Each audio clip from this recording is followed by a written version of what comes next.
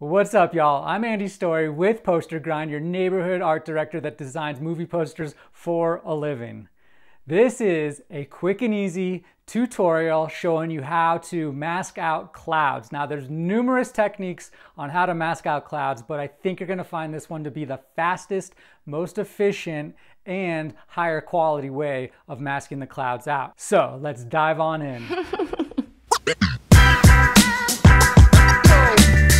And today I'm going to show you a quick and easy way that is very down and dirty to mask out clouds. If you work in the movie poster industry, sometimes you need to have clouds masked out and ready to go to create amazing compositions, or any other graphic design industry. Sometimes masked out clouds are going to come in handy regardless of whatever project you're working on. So to do this, I went ahead and picked out some clouds from Envato.com, which happens to be a stock photography website that includes a commercial license with their photography and stock images. So if you are working commercially, I would suggest going over there because they have a yearly subscription that is very affordable for us graphic designers out there. Plus, if you do use them, we get a small commission for sending them business. What I should also mention is I used to do this the really slow way and inefficient way.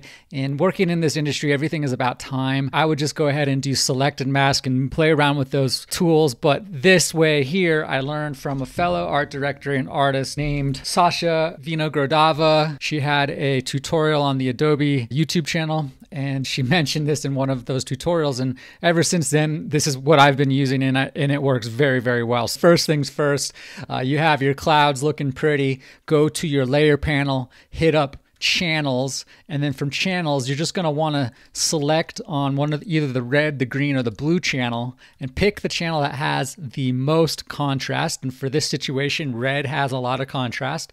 And we're just going to drop that down into the little plus symbol. And from the plus symbol, we're going to add a little bit more contrast using levels. And to do that, all you got to do is hit Command L, and that's going to bring up your levels. And from your levels, you can just kind of play around with it and add a little bit more contrast. I'm bringing the levers in and out, and you just kind of play around with your mid-tones, your highlights, and your shadows to kind of create as much contrast as you want. For this situation, that's all I really need. And then from here, I'm going to basically copy this image and use it for our mask. And to do that, all you got to do is hit Command A, and that's going to select your entire canvas. And then from here, you're going to hit Command C, and that's going to make a copy.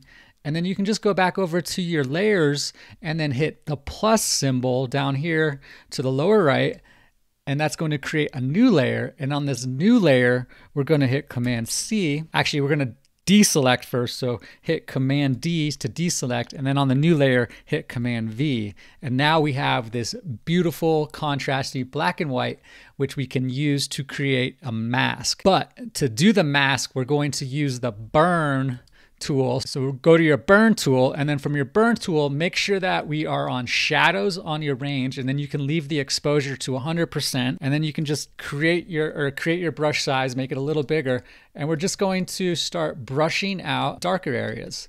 And you're going to see once we have this painted out or burned out, we'll be able to grab a selection and then add that mask to the bottom layer. But first, just go ahead and paint these. So yeah, we're just burning out all the white. And from here, we can go up to select color range and then just pick with your dropper the blacks, because that's what we're selecting out, and then hit OK. You can always mess around with the fuzziness, but for this I have it at 150. Hit OK, and now you see the selection, and from the selection we can go ahead and hit the mask icon, the little Japanese flag. I totally forgot to add this in the tutorial. I got a little carried away, but I just wanted to mention, if you are having fun and learning something in this tutorial, please hit that like button now. I truly appreciate it. Thanks. And now we have a mask. And now this mask, we can go ahead and drop it on our bottom layer, the original layer, and go ahead and hide that top layer. And now you'll notice that it's inverted. So when we have the blue, we don't want the blue, we want the actual clouds. So go ahead and hit Command I, and now we have clouds masked out. And from here, we can add a bottom layer and change that bottom layer to whatever color we want. So go to your adjustment layers and hit the solid color, hit OK, drop that layer below, and then you can just double click it again, and now you can pick whatever color background you want, which comes in handy if that's what you want to do. The other cool thing is you can match your cloud color to your background if you really wanted to by just using a hue, saturation, and then you're just going to clip that on top. So hit Option Command G, and then from here you can play around with the colors and the hue saturation. So you go to hue, I'm just going to drop that over here just so you guys can see it, and now you can just change the colors of your cloud to match your background. And now this is a little more advanced situation depending on what, like let's say you're going to drop these clouds into a comp, then you can definitely play around with the colors. But for now, I just wanted to add that quick little pro tip just so that you kind of knew how to match it with the backgrounds easily. And then from here, let's say you want to drop this in another composition or your poster or whatever you're working on. You can just turn this into a smart object by right-clicking, convert to smart object, and now you have these masked out clouds ready to go and place wherever you want on your project. And you can see that they're masked out and good to be used in your artwork. And the other thing is let's say, let's actually move that back one step. So before you turn it into a smart object, you can always go back in and play around with the edges by pulling out the burn tool one more time. And you can burn away the edges if you feel like you got to touch it up at all. And then this way you can kind of see with that blue background what's going on your mask. So just a couple of easy tidbits and techniques. I hope you guys enjoyed this tutorial. Go ahead and hit that like button if you learned anything, and I'll see you on the next one. Thanks for watching Poster Grind.